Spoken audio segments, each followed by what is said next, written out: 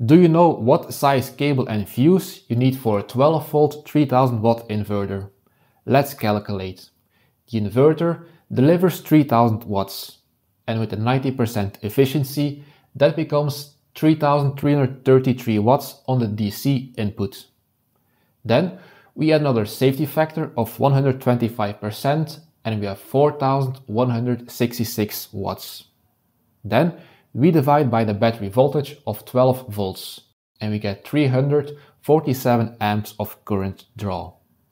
Then we need to size a fuse, so we'll choose a 350 amp fuse. And the cable that can carry at least 350 amps is a 4/0 or 120 mm² cable. This cable is as thick as your thumb and is very expensive. But can you make this whole system cheaper? I will show you in the video below.